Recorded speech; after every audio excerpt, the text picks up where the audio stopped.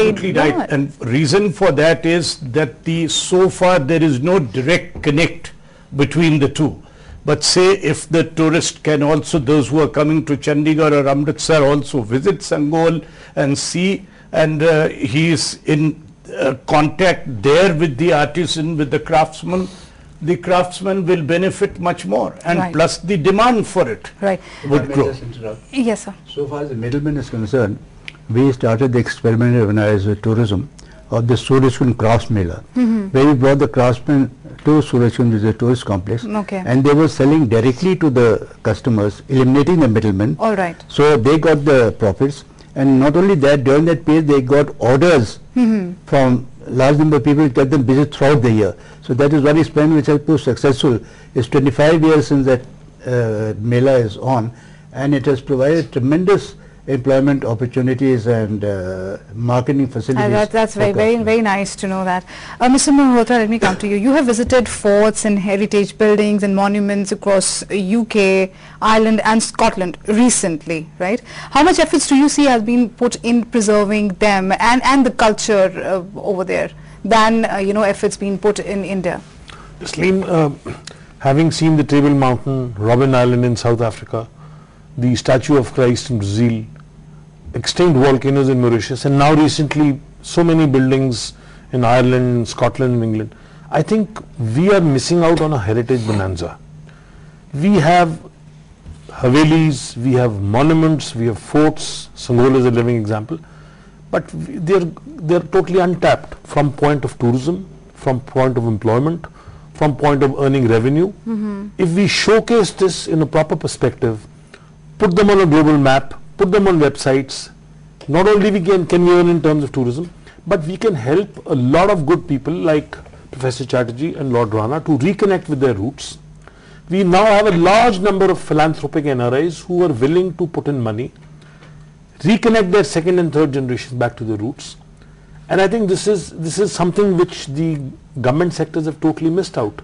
These heritage spots could be actually money spinners in terms of tourism, in terms of revenue, and in terms of reconnecting NRIs back to their roots. Right. Mr. Chatterjee, in comparison to what I just asked about the other heritage things and the rural and the culture itself, what are we missing here in India?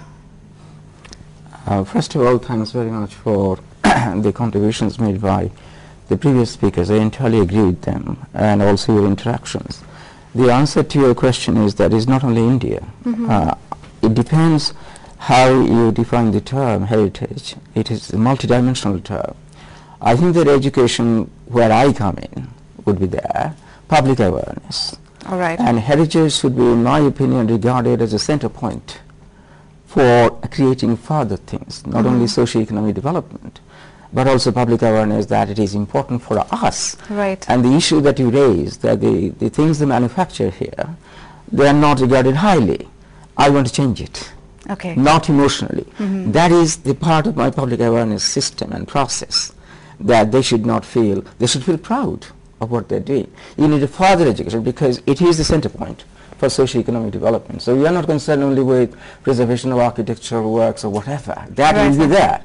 In addition to that, we have to define heritage in a much wider context there, so as to include all of the related things also. Mr. Chatterjee, let me start from where we ended in the first segment. How will you be able to contribute if a state would want to generate a revenue from the rural heritage? What ideas do you have for that? I will encourage the local handicrafts people by encouraging them to demonstrate their skills, which will add to the value of the products there, and then your market value goes up. Secondly, I have to motivate and mobilize the ideas into the villages so that you can get contributions to create a fund there, a voluntary fund there.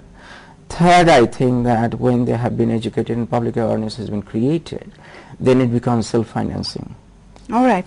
Mr. Malhotra, how does the law protect the rural heritage? I mean, we have law for the monuments, to preserve the monuments and the heritage buildings, but is there any such law? We have laws. We have the Archaeological Survey of India looking after the enactments, And very happily we have a very energized judiciary which is intervening. There are numerous instances where the High Court has stepped in public interest to stop the demolition of buildings to be replaced by commercial institutions. Let me support it with an example. Here we are talking about the monuments and the buildings, like the way we are talking about the rural heritage. As you know, our guest said that it's about the folk, the cuisine, the the handicraft and all. I'll give you a small example. Punjabi singers have actually ruined the Punjabi folk. And is there any way, I mean, in which we can actually protect those folk songs and not let them destroy that? I think here the angle will be social. You cannot through a law change the social mores or enforce a social conduct in preserving social issues, particularly relating to folk, music, art and culture. These are self-inculcated values. You have to have energized, motivated individuals. You have to teach your children what is heritage. I think the previous speakers have very well highlighted this issue. You have to teach your children. You have to teach your students in colleges and educational institutions. Only when you imbibe the cultural heritage bug into them can you come up with the protection. Absolutely. Laws will not help. Yes, sir. Return to your first question, please, Yeah, which please. is linked to this. This scheme should not be addressed predominantly to diasporas. They must establish links through heritage also. I have noticed that in many countries, local heritage is neglected. So we have to have two sets of plan there. The diaspora second generation, I'm very worried about it, or about them, that they're going to lose their link. So that is one way of getting it done. The second is that the inspiration must spring from the local community. This is, they should be proud of them. This is our heritage. We are actually left to very, one please. quick thing. Yes, sir. Take the case, if you're familiar, the famous Chhattisgarh singer Tijan Bai. She was an unknown person. Right. Somebody made effort. So if through this preservation of heritage, they get the exposure, they can become international celebrities. Absolutely. We organize the festivals of India, and you see the unknown people till then became international big names. And Tijan Bai is just one example. One example, right. So And I think in this you can have many more like that. Absolutely. There's another angle to Surajpur that. Crafts Mela Just is an one ideal minute. example of Just this 1 issue. minute.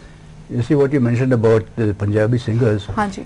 There is need for documentation. You record so that it's not lost to future generations. So there is need for documentation, recording, create archives for not only songs, but you have myths, legends. You go to people, they give accounts of various things, even of cuisine. So there has to be documentation so that you have something available for future. Right.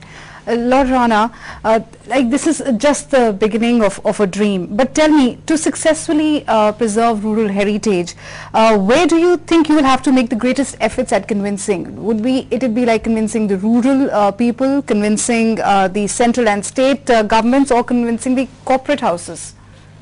It's doing all of those. And what we are doing on 18th and 19th of November this year in Sangor, we are hosting a 2-day event Okay. where the topic would be rural heritage preservation, entrepreneurship, rural regeneration, and we will be inviting speakers from different parts of India who will speak about it.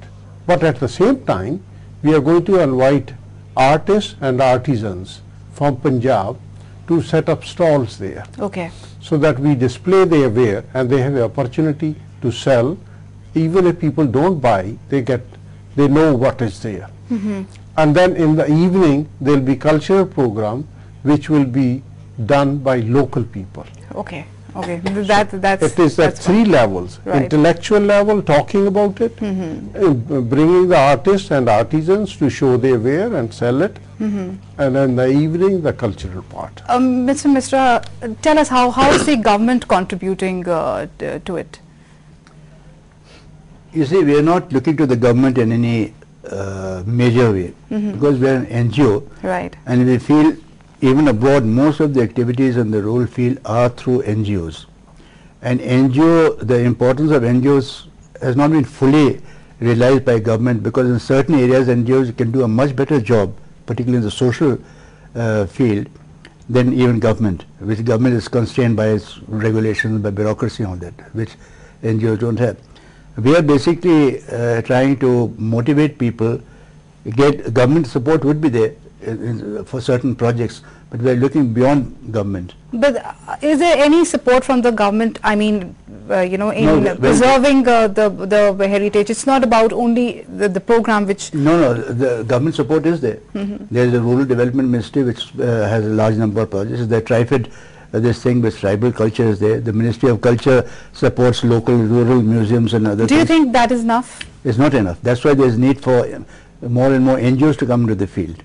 All right. And to supplement government efforts. That was the reason why INTACT was set up at the initiative of Mrs. Indira Gandhi, to supplement what Archaeological Survey of India was doing. Right. I have been instructed to wrap up this show quickly. So one question to everybody. I'll start with Mr. Malhotra. Now, every one of you have traveled the world, had a chance to see wonderful places and meet the extraordinary people. How long do you think you could actually reside in a village, if given a chance and if ever asked? I have been to Sanghol. Okay. Twice and thrice, and I feel like going back again and again, because I think that is where culture and civilization is buried, and happily I could keep going back whenever required to. Mr. Chatterjee. As long as necessary. My main point is that villages should be developed first, otherwise the cities are getting crowded, so villages must be made attractive, and one of the ways of doing that is absolutely. involve them in heritage. Right. Mr. Sharma. No, I would be very honest. I mean, I'm happy to visit, but as a good number of us, except Mr. Malhotra, I think we are all senior citizens here. We need health care, we need other things, and without that it is very difficult to spend long time there. So it cannot be without integrated development where you have access to this. And certainly the love of the village is, or the place you came from, is there in everyone. Absolutely. Mr. Mishra? Well, I would love to stay in a village, provided I feel that I can do something. My staying there makes a difference to the village. Right. And I can contribute to this thing. Otherwise, merely staying in a village as a romantic idea doesn't appeal to me very much. Absolutely. Last word from you, Lord Rana. I could live in a village without any difficulty, provided, as Sharma ji said, there's a health service available if I need it, and the connectivity, Right. and the power if it was there. Because what's happened in villages, there's power is there only part of the day, Absolutely. and there's no Big electricity health cuts. service, there's no medical. Right. So if these things were there, and this is in our land, a lot of people live in villages in our land. I've been living there for a long time. Right. And they live happily, and the quality of life in villages is better than in cities. Right. Well, Yes, can you remember the former President Kalam had this favorite thing of his called Pura, providing, urban amenities in rural area. Right. I mean, that's ultimately we all have to work in that direction. Absolutely. And heritage would be part of that. Right. Thank you so much for coming into our studios this evening. Migration from villages to urban Right. areas. And Sanghol is going to be a pura. Right. Thank you so much, everybody. Our extraordinarily rich and vibrantly alive rural traditions have an enormous potential. However, to exploit it, broad-based participation both from the government and the corporate sector and dissemination of information is needed. This will go a long way in conserving the rich rural heritage and at the same time boost rural development. That's all we have in Prime. We meet again tomorrow with another issue. Till then, good luck and goodbye.